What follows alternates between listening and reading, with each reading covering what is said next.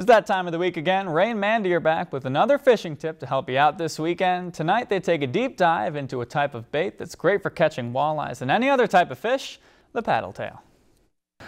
Tonight we're going to talk a little bit about paddle tails.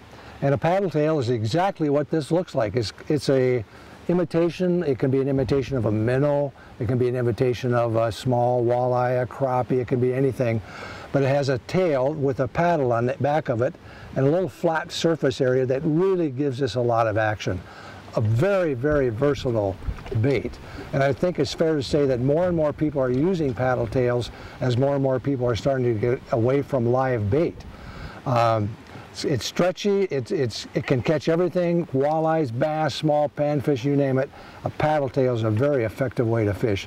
And Mandy's going to talk a little bit about the applications of these.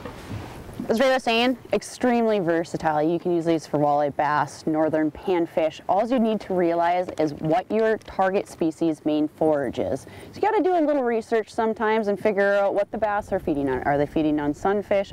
Is the walleye feeding on small perch? And as you'll see, there is a ton of different colorations for this. There is no reason, no matter where you live or what you fish for, that you shouldn't be able to find something that's going to be able to make you more successful.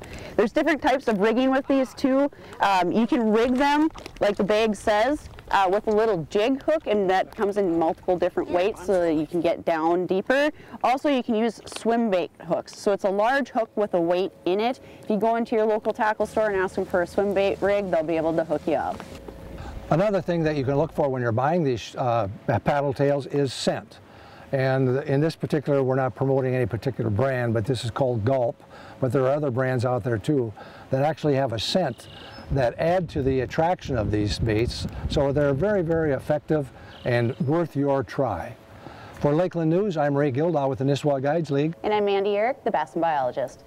If you enjoyed this segment of Lakeland News, please consider making a tax-deductible contribution to Lakeland PBS.